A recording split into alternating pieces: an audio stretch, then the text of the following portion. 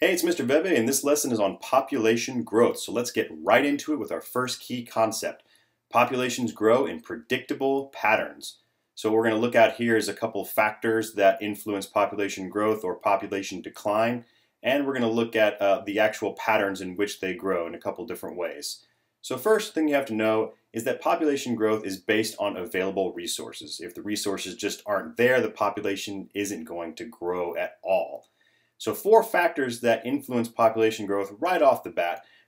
You have immigration and birth. These are positive things that increase population. So people or organisms coming into a population or organisms being born into that population. And then you have immigration and death, or emigration and death.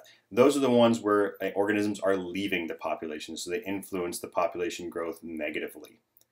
So first let's examine exponential growth.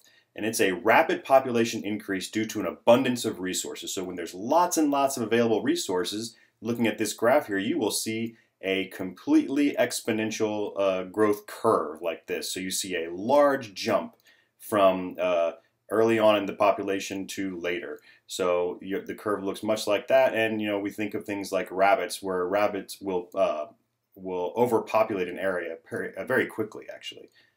So the other type that we're going to look at is logistic growth. And this is actually a type of growth that will grow very quickly and then face some limited resources and then taper off a little bit.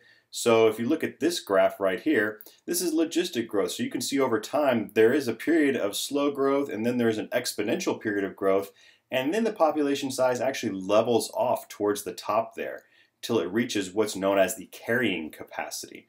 So carrying capacity is the maximum number of individuals in a population that the environment can support. So normally populations do not go past this carrying capacity because there's simply not enough resources to handle that population. So here's another look at a carrying capacity curve of a logistic growth. So you have a population that has an exponential increase in a very short amount of time, and then it overshoots its carrying capacity. So some of those organisms die off.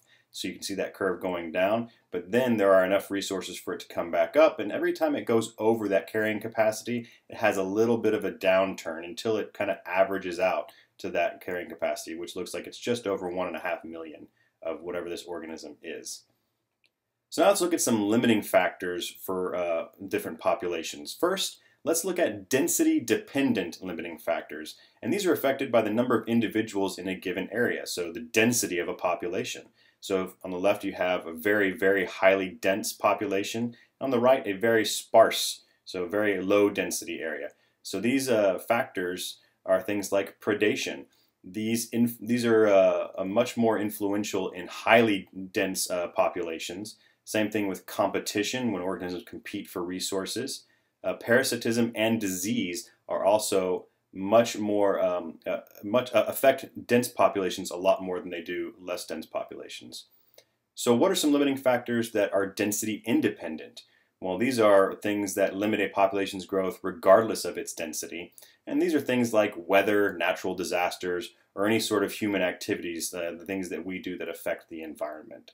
So there are density dependent and density independent factors. Make sure you know these very well.